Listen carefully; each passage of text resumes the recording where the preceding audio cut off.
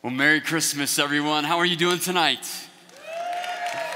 Man, so good to have each and every single one of you here with us. I'm so grateful that you're with us on Christmas Eve. For those of you that maybe this is your first experience with Manna Church, welcome to the Christmas Eve candlelight service of Manna Church. My name is Joe Adams. I'm the lead pastor here at Manna Church, and really just so excited to be gathering together tonight as we celebrate the birth of our Savior. And tonight, really the theme of my message is a phrase that I'm stealing from a pretty popular Christmas carol. It's the phrase, "All is calm." All is calm. And I'm stealing that line from a carol written in 1816 by a Roman Catholic priest named Joseph Moore. And if you're familiar with that phrase, maybe you're trying to think of which carol that is right now, it's the Christmas carol, "Silent Night." It's probably one of the most famous Christmas carols of all time. I think it would at least reach the top 10 list of most people around the world. And there's a particular line in that carol that says, "Silent night, holy night, all is calm, all is bright." In fact, we're going to sing this carol at the very end of our service. In fact, I've been looking forward to this all week long, of this candlelight moment together. I think it's going to be really powerful, and we're going to sing Silent Night as a part of that. But that song, its obvious focus is on the night of Jesus' birth, and it conveys to the listener a quiet, tranquil, almost lullaby sort of feel. And you know, I'm sure that a portion of that night was just that. But I'm also pretty confident that that night did not start that way. Like, we just need to keep in mind here tonight that Jesus was birthed in a stall, in a manger, full of animals, with animal sounds and animal noises. If you ask me, not quite the making of a lullaby moment. And we should also keep in mind that Jesus was in fact birthed. Like, how many of you in this room have ever been witness to or participated in a live birth before in your life? Hands up, all around the room, hands up. You've seen that? Okay. How many of you know there is nothing calm or tranquil about that moment? Nothing. Now think about this. This was 2,000 years ago. Mary was in a manger. She did not have a nurse with her. She did not have a midwife. She did not have an epidural, ladies. It was just little old Mary trying to get baby Jesus out. And here's the worst part about it for me, is Mary could not even, in the moment of labor and pain, reach up, grab her husband by the face and say, "Joseph, you did this to me." Because he didn't. God did it. And so I think at least for the first 8 to 10 hours of that night, there was anything but calm or silent or tranquil. But you know, I'm sure that the song also got it right too. And I could just imagine as the stars sparkled above, Jesus and his mother drifting off into a deep, satisfying sleep as heaven smiled at the realization that the world had changed forever. So you know, something else was going on that night, and that was anything but silent. In fact, I want to read this portion of scripture to you. It comes out of the book of Luke in chapter 2. We're going to start in verse 8 and go through verse 20. And it says this. It says, "In the same region, there were shepherds out in the field, keeping watch over their flock by night. And an angel of the Lord appeared to them, and the glory of the Lord shone around them. And they were filled with fear. And the angel said to them, 'Fear not, for behold, I bring you good news of a great joy that will be for all the people. For unto you is born this day in the city of David a Savior, who is Christ the Lord. And this will be a sign for you. You will find a baby wrapped in swaddling cloths and lying in a manger.' And suddenly there was with the angel a multitude of the heavenly hosts praising God and saying, 'Glory to God in the highest, and on earth peace among those with whom he is pleased.' And when the angels went away from them into heaven, the shepherds said to one another, 'Let us go over to Bethlehem and see this thing that has happened, which the Lord has made known to us.' And they went with haste and found Mary and Joseph and the baby lying in a manger. And when they saw it, they made known the saying that had been told them concerning this child. And all who heard it wondered at what the shepherds told them. But Mary treasured up all these things, pondering them in her heart. And the shepherds returned, glorifying and praising God for all that they had heard and seen as it had been told them. Now, this is a pretty common passage of scripture that you may have heard read at many different Christmas Eve experiences. And I want to take a moment tonight and just unpack 3 particular lines of scripture from this passage to help us understand why Christmas is such a big deal. Like, why is it that we celebrate the birth of Jesus every single year? Well, that first line of scripture I want to point out to you is found in verse 10. And it's the angel proclaiming to the shepherds. He told them, I bring you good news of a great joy that will be for all the people. You know, the thing about good news is that good news is only good if it makes somebody's situation better, right? If it doesn't make somebody's situation better, it's just news. Or on the other hand, if it would make your situation worse, it would be considered bad news. You guys are on it tonight. But the angel didn't say, I bring you bad news. He didn't say, I just bring you plain old news. He said, I'm bringing you good news. So I can't help but wonder, what situation do these shepherds find themselves in that they would need good news? And if you'll read that line again, read it a little more closely, you'll notice that the good news is not just for the shepherds, but it's for all people. It's for everyone. So what kind of situation do these shepherds, as well as you and I and everyone else in the world, what kind of situation do we all find ourselves in that we would need this kind of good news? Well, that's actually the bad news. You see, the bad news is that every single one of us have come into this world separated from God. See, there's this sad but powerful 3-letter word that's done us all in. It's called sin. And if you think about that idea, that word, that sin, who hasn't sinned? And if you were tempted to raise your hand and say, Joe, that's me, no problem, I'd tell you what your sin is right then and there. Like we can deal with pride right now. No, we've all sinned. We've all fallen short. We're all in this situation together. But to make matters worse, we'll all have to pay for what we've done. There's a consequence for our sin. Why? Well, because God is a just God. And justice for sin must be satisfied. Our sin must be accounted for. Otherwise, God would be unjust. And what the scripture tells us in the book of Romans, chapter 3, verse 23, it says that all have sinned and fall short of the glory of God. And then it goes on to tell us that the penalty of our sin, the consequences of sin in our life, is death. That's some bad news. That we're all born into this world separated from God, and every sin that we've committed must be accounted for. It must be paid for. But God devised a way out. And that's the good news of a great joy. That there is an answer for our sin problem. That we are not going to have to pay for our sin. Isn't that good news? Is that good news to anybody tonight?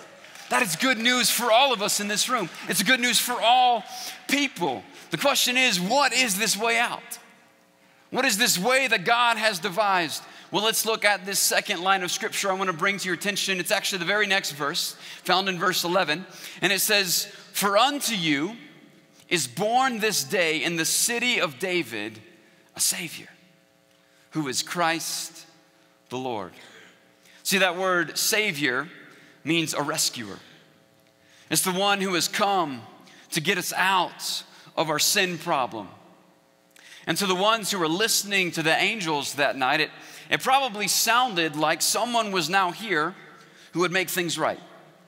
Somebody had now come onto the scene that could somehow stand in the gap between God and us and make some sort of sacrifice that would satisfy God's justice.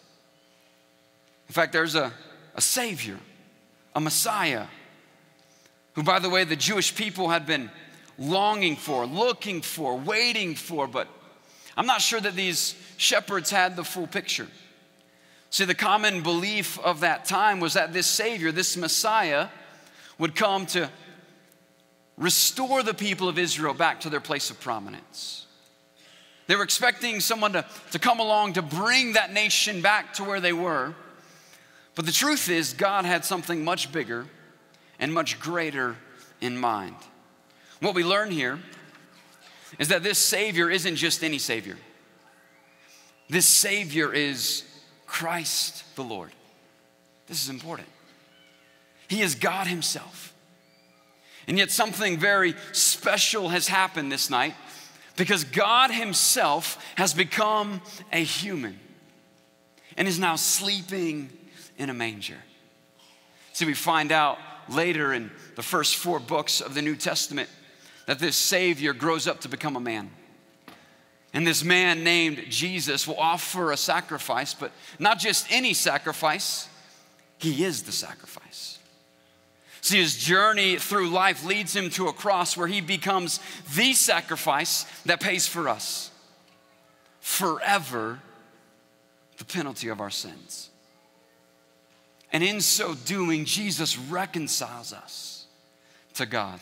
He restores our relationship with God that has been lost. So through the sacrifice of Jesus, his own life for our sins, the justice of God has been satisfied. Our sin has been paid for so that we don't have to pay for it ourselves. This is indeed good news of a great joy. But God knows that not all will receive this sacrifice. Not everyone is going to seek a solution to their sin problem. Not everyone will desire to put an end to the hostility between them and God caused by our sin. And yet God offers this opportunity to every single one of us. A third line of scripture that I want to bring to your attention is found in verse 14. Here's what the angels sang together. They said, "On earth, peace among those with whom he is pleased." I believe there are many of you in the room tonight that need to hear this. There is peace for your life. There is peace from the struggles that you are wrestling with. There is peace in the midst of the situations that you find yourself in. There is a solution to our sin problem. There is an end to the hostility between us and God that has been caused by our sin. There is peace on this earth in this life right now. But if you go back and read that verse, it says, "But it is only among those with whom God is pleased." It's only available to those whom God is pleased with. And I don't know about you, but when I read a line like that, when I read what seems to be a conditional statement like that, the question that comes to my mind is, well, then how in the world do I please God? That's the question, isn't it? If this peace is available to those who please God, how do I please him? And people over thousands of years have answered this question in many different ways. And you may be sitting in the room tonight and thinking, "Joe, I know I need that peace. What do I have to do? Well, should I become more religious?" No. No, see, Jesus rebuked religious people more than anyone else in the Bible. Maybe thinking, well, Joe, if that's not it, maybe I should become a better person. No. See, the Bible tells us that we cannot by our own efforts convert our own nature. Okay, Joe, if that's not it, maybe I should work harder. And I should get my good deeds to outweigh my bad deeds. And when God looks at my life and he sees that I've got more good than I've got bad, maybe then he'll be pleased with me. No, that's not going to do it either. See, the Bible tells us that we cannot be saved by our own works. Even one sin in our life separates us from God for an eternity. Okay, Joe, well, maybe I should join a church. Is that what you want me to do? You want me to join a church? Maybe start serving? No, that's not it either. Well, I think that's a great thing to do. And if you happen to be here tonight looking for a church, I hope that you will give us a shot. But that's not going to do it. Joining a church and serving with our time, that's not going to make us right with God. So what'll do it? What then must we do to make peace with God? Well, the Bible's actually pretty clear. We need to confess. We need to confess that we've sinned against him. Confess that we're helpless to change ourselves. Confess that we need his saving grace in our lives. We just need to confess. When we confess, we make a simple trade. See, Jesus lived a perfect life without sin so that he could offer his life as a sacrifice for every single one of us in this room. He gave his life for yours, for mine, that we might give our life to him.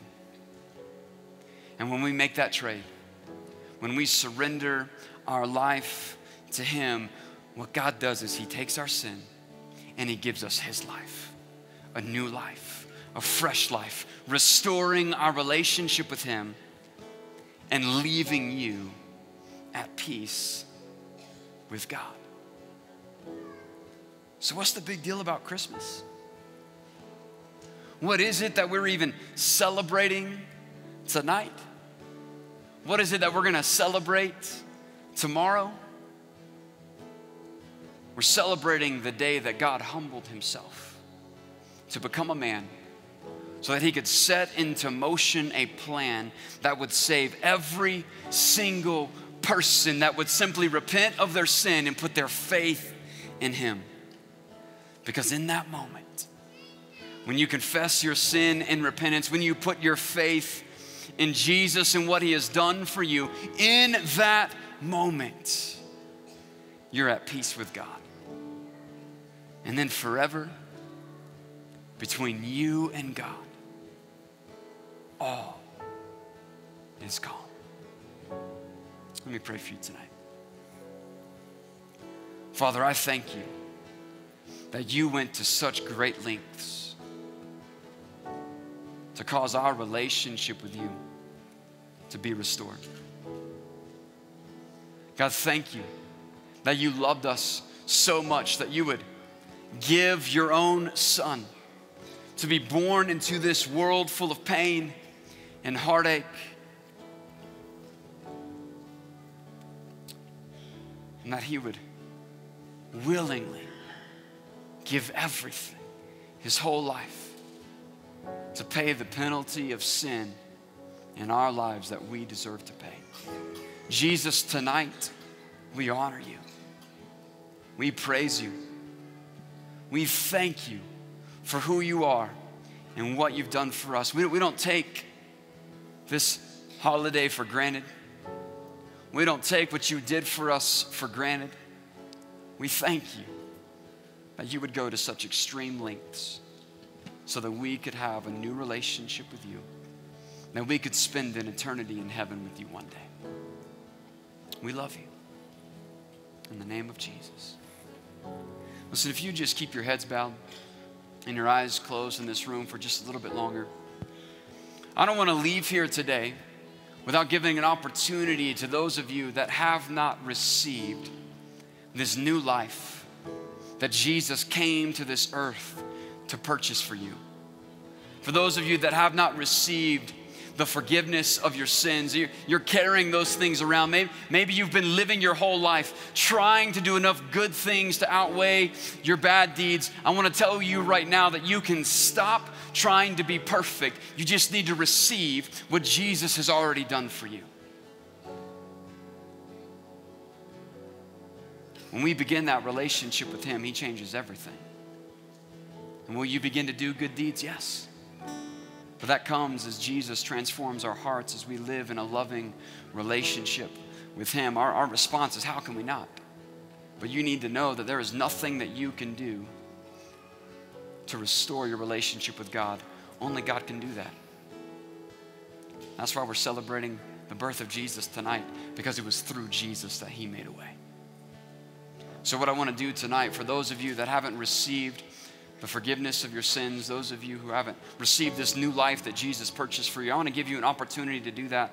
And the way that you do that is simply what I just talked about: confessing of your sin, repenting of your sin, and trusting in Jesus. And what I want to do is I want to just lead you in a prayer to do that very thing tonight. And my promise to you is the same promise that I make every single Sunday, and that's that we're not going to single any of you out in front of a bunch of other people. I'm not going to make you stand up or come down to the front to pray this prayer.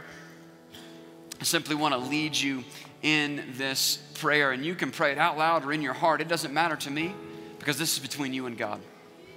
But if you're here tonight and you're saying, Joe, that's me, in a moment, I want to lead you in this prayer. And I'm also going to ask if you want to get on that prayer, that in a moment, not yet, but in a moment, you would just raise your hand high enough and long enough for me to see it. I'd just love to see who I'm praying with tonight. But that's why everybody else is going to have their heads bowed and their eyes closed. So if you guys could just keep your heads bowed and your eyes closed. And if you're here tonight and you're saying, Joe, I need to get in on this. Joe, I need to begin that relationship with Jesus. I need to receive the forgiveness of my sins. All around this room with heads bowed and eyes closed. If that's you tonight, would you just raise your hand right now where I can see it? All around the room. Come on. All over this place. I see those hands going up.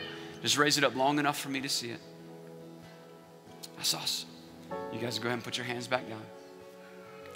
Here's what we're going to do. I'm going to lead you in this prayer. Again, you can pray it out loud or in your heart. Doesn't matter, but say this with me. Say, Jesus, I know that I've sinned. And I'm sorry. I repent for my sin. I confess my sin to you. And I thank you that you were born to live a life without sin so that you could go to a cross to pay the penalty of my sin on my behalf. I receive your forgiveness. And I believe that you were buried and raised to life 3 days later to bring me new life. I receive the new life that you have secured for me. Please help me to follow you all the days of my life. In the name of Jesus, amen. And amen. Man, church family, can we just celebrate with every single person that prayed that prayer tonight? Listen, there is no greater decision that you could ever make than to begin that relationship with Jesus. It changes everything. Listen, we're going to do a couple things before we finish up the service with our candlelight moment. And one of those things that we're going to do is we are going to take up an offering tonight. And so I want to go ahead and invite the host team to get in position. And listen, we're not doing this because we need more money, or we're asking you to give. In fact, the main reason we're doing this is because I'd love to get those connection cards from you. For those of you that are here for the very first time, would you do me a favor and just get that connection card ready? When these offering buckets pass by, you could drop it in there. And then I want to speak especially to those of you that prayed that prayer at the very end with me, whether you raised your hand or not. On that connection card that's in your seat, on the bottom of it, there's a little box that you can check. It says, I've committed my life to Jesus, or I'm renewing my commitment to Jesus. If you made one of those decisions tonight, would you just take a moment and grab that card and check the box that best represents the decision that you made? And when these offering buckets come by, you can place that connection card in that bucket. And so in just a moment, what I'm going to do is I'm going to pray for this offering. If you came prepared to give, you guys can get that ready as well. I'm going to pray for this offering, and then we're going to pass these buckets, and then I'm going to give you some further instructions for candlelighting. So Father, we thank you for your goodness and your mercy towards us. God, we thank you that you're a gracious, generous God towards us. And Lord, tonight we just come before you and we say, God, you are first in our lives. In every area of life, God, we want to put you first. Lord, we know that your word says that you love a cheerful giver. So Lord, it is with cheerfulness in our hearts that we do give a portion of what you have so graciously and generously provided for us. God, I just ask that you would cause us to be good stewards of the resources that you bring in to advance your kingdom right here in the city of Colorado Springs and to the ends of the earth. God, would you bless this offering? Would you bless those as they give? Would you multiply it back in the name of Jesus? Amen. As those buckets come by, once they come by your row, what you want to do is you want to grab that candle, and then you can go ahead and stand up. Parents, this is the time to grab those glow sticks for your kids. What we're going to do is we're going to sing this song one more time together, and then I'm going to give you some instructions for the candle lighting portion. Come on, let's sing this out. Shout your praise, and our hearts will cry, these bones will sing. Great are you, Lord. Come on. And all the earth will shout your praise, and our hearts will cry, these bones will sing. Great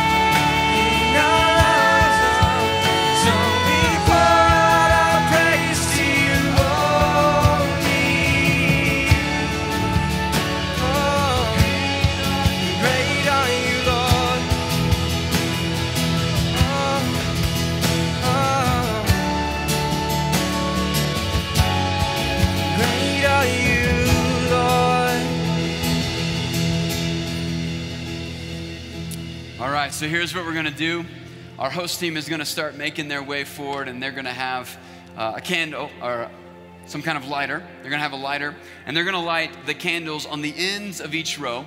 And then what you're gonna do is you're gonna pass that flame down to the person next to you. And I wanna give a quick instruction so we don't burn down this 100-year-old building, because the city of Colorado Springs would not be happy with us. So here's how we're gonna do this. If your candle is lit, then the person, you keep that thing holding straight up, all right? Don't move that thing. We don't need wax dripping everywhere. So you hold it straight up, and then the other person, see this? Come on now, we thought this through. And the other person comes to it, gets the flame, and then passes. That make sense?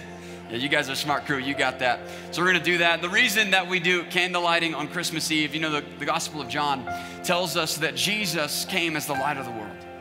He came to bring light into the world. And then Jesus would say in what's known as his Sermon on the Mount, one of the most famous moments. Yeah, you guys could go ahead and get started. And Jesus said that we are the light of the world.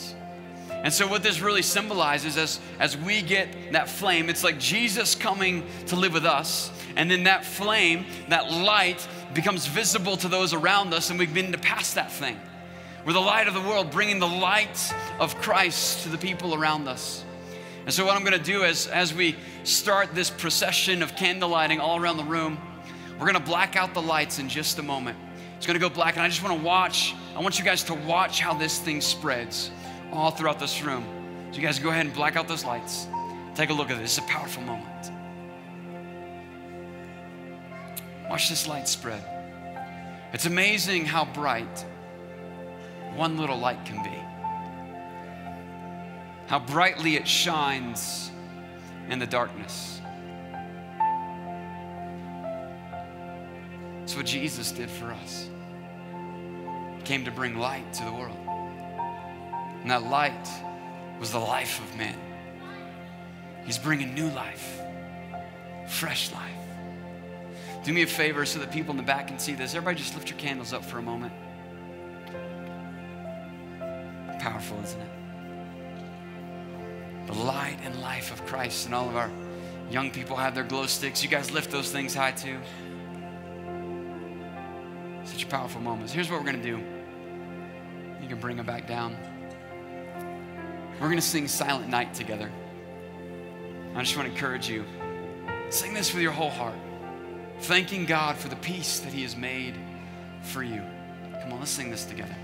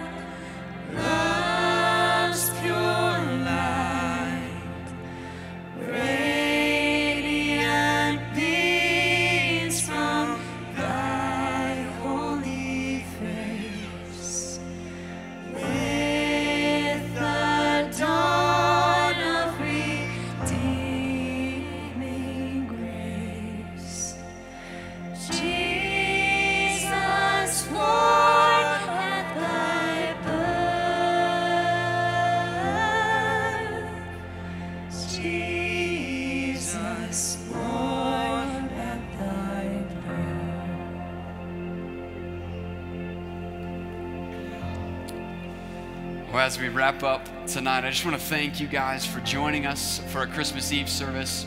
I do want to remind you that next Sunday, December 29th, we will not be having a service on a Sunday morning. Instead, you can join us on our Facebook Live page at 10 a.m. We'd love to see you there.